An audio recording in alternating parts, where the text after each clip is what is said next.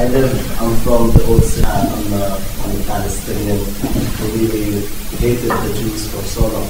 And I went to study my BA in psychology, and I was looking for happiness in my life. And to make a long story short, I met with Jesus, and he changed my life. When you say you met Jesus, what happened?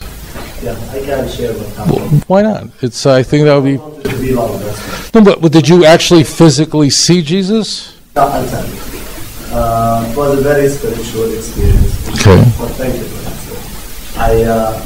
I basically, for 2 years, I searched for, as I said, happiness. And of course I had hate for the Jews.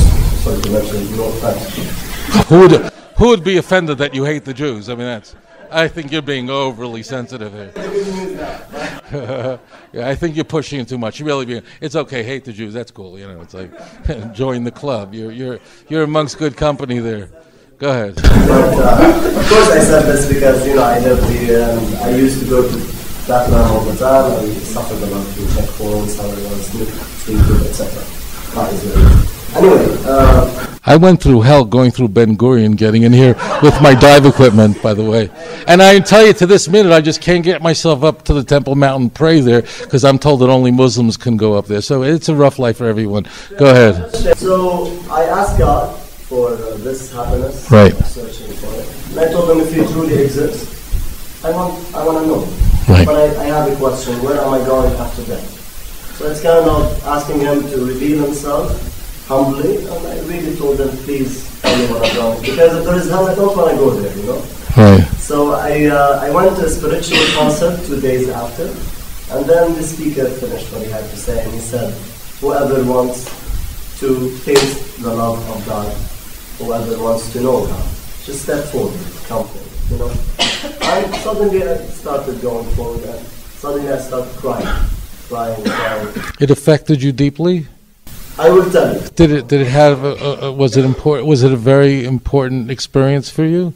Yeah, it was. Very powerful. Okay, good. And then I started crying. It was the first time in my life that I was crying, not because I'm sad, as before. It was different type of tears in my life. And suddenly I started shouting, in front of people. It was very embarrassing, very weird. And I was not in control, but I was very conscious of what's happening to me. And suddenly I fell on the floor, and tears were in my eyes, really, really much. And as I said, it's embarrassing. However, it wasn't my focus at that point. And for the first time in my life, as I was on the floor, I felt the love of God touching my heart and my soul. At that point, the happiness I was looking for, I felt it for the first time in my life. Now, how I met Jesus is, you remember I asked God where I'm going after death, right? I want you to all please give this man the respect he deserves and pay careful attention to what he's saying. Continue. Thank you. And then as this answer I was looking. So now I have happiness, but I want the second answer, where I'm going after death. And while I'm on the floor... And I'm not trying to quicken you. I just want to sort of say, and what happened? I'm saying I heard in my... I would say it's in a voice, not like audible voice from outside. In an internal voice. Internal voice. Telling you that what? Yeah, telling me, when you die, I'm taking you to heaven. What you're saying is that you were raised, you're an Arab. And, right, and you, I imagine, was raised in the Islamic religion. Is that correct? No, you were always a Christian, but you were sort of not even.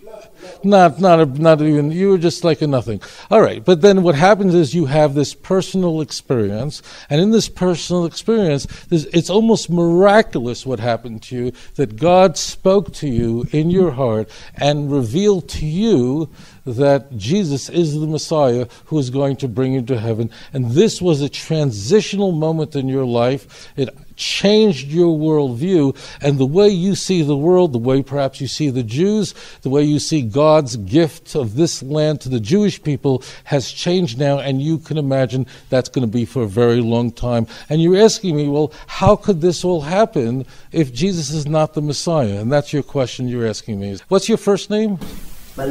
What's your social security number? I'm joking. I'm kidding. That was a joke. Okay. He asked this, and just your Visa number, what do you hope? Visa card number. This is, in fact, a very important question. Because, God, I've encountered this, and this is very important. This is valuable. And what he is saying is, in that he's had this an experience that was obviously very spiritual. It wasn't an objective miracle. We had heard an audible voice, but it was something that was deeply moving, so moving that it changed in the way you look at yourself, your relationship with God, and so many other things. And you're saying, therefore, would this not point me in the truth? Jesus, therefore, must be the Messiah. Or it seems this anecdote, which is very powerful to you, obviously seems to point me in a certain direction. What am I to make of this personal experience that I've had and that many other people have had? I understand your question. I thank you for having the courage to raise that here, because obviously you were sharing something that was deeply personal. I met with a young man who was very much like what you described. Not exactly the same. He was laying on a bed, and he was in tremendous despair. He wasn't really in the best time of his life. And he just said, if you're real, would you raise me up, lift me up from the bed? And it happened miraculously, where he felt his body lift up. And like you, he said, I don't know if there was a camera there, it would have seen, if it would have filmed that, but I surely felt that. Okay? And it was for him very, very powerful.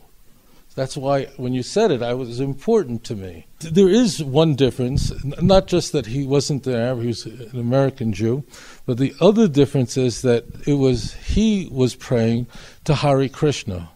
And it was through Hare Krishna that he had this very powerful experience. And in fact, we find among Sufi Muslims, we find these very powerful miracles of people in Lourdes who encountered the Virgin Mary and so on.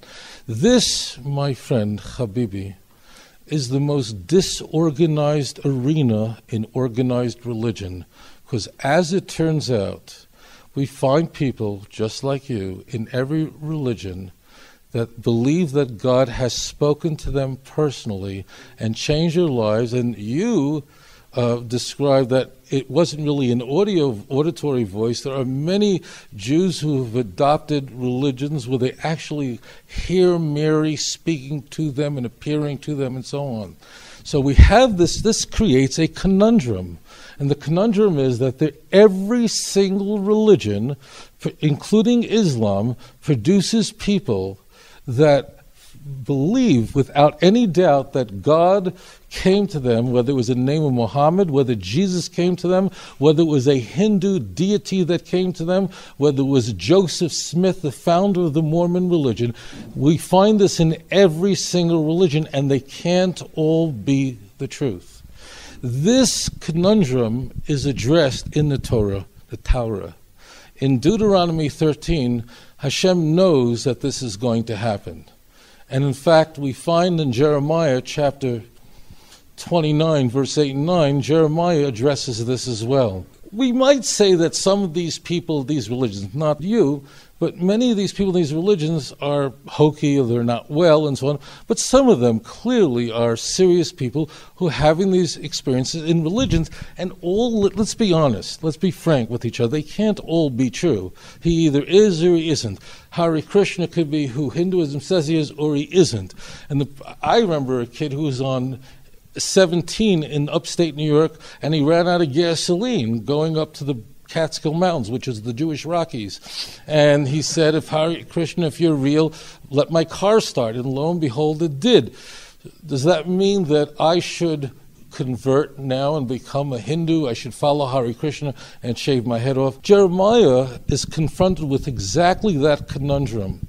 In the days of Jeremiah, it's the end of the First Temple period, there were many prophets who accused Jeremiah of being a false prophet. Jeremiah was telling the people, do not fight against Babylon because God is not with you. But there were other prophets. I mean, they probably just religious Jews who said, no, let's go and fight against Nebuchadnezzar. Let's fight against Babylon. And Jeremiah says, don't listen to them. These people are not speaking in the name of God. The people then come forward to Jeremiah and says, you don't know. These prophets, as we're sleeping, as we're laying in our bed, they're speaking to us. We hear them. And in Jeremiah 29, verse 8 and 9, the prophet says there, do not listen to these dreams, the dreams that you're being caused to dream, because you yourself are bringing it about. In fact, in Deuteronomy 13, we're told a much stronger case than you are. Not, God forbid, to put you down. I appreciate it must have taken an enormous amount of courage for you to express yourself tonight. But in Deuteronomy 13, we're told that what happens if a person comes and says that I'm a prophet and then performs miracles. That means empirical miracles, signs and wonders. But he teaches you to follow gods that your fathers did not know, or don't follow the commandments. And not only that, the miracles and the signs that he tells you come to pass just as he told you. He's able to actually perform miracles. Hashem says this. Hashem says, do not listen to the words of that prophet or dreamer of dreams, for I have not sent him. This creates an enormous conundrum. Why would God permit false religions to produce spiritual experiences?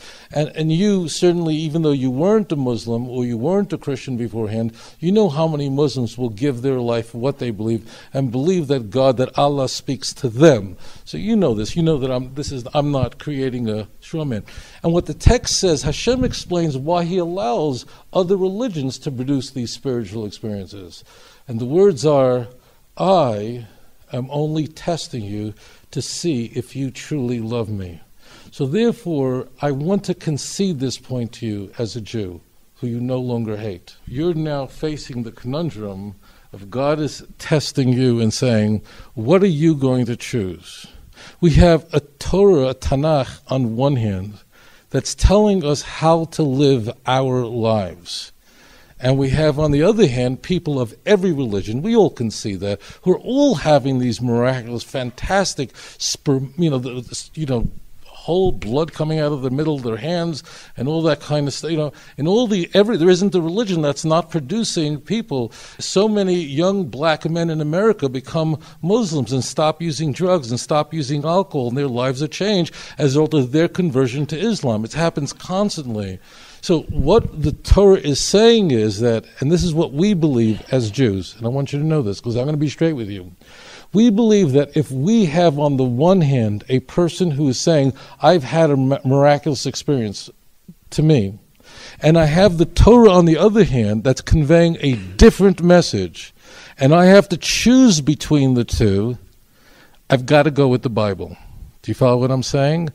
Now, why would God permit other religions? Judaism also has produced life-changing experiences in my life. I wasn't always standing here like this. I was in another place. But why would God be producing it in all other religions? Why would he allow such a thing? Imagine the reciprocal. Imagine the opposite would happen. Imagine if, for example, sweetheart, only Judaism produced miraculous or spiritual experiences.